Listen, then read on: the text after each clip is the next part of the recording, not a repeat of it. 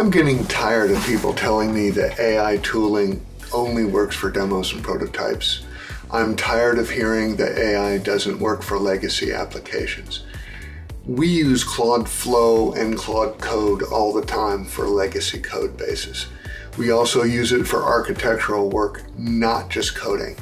I'm Derek Ashmore from Asperitas Consulting, and I help companies through app modernization projects and cloud hosting projects all the time.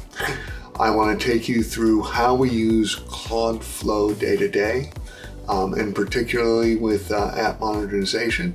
I'm speaking and doing a workshop at AI Native DevCon on this very topic.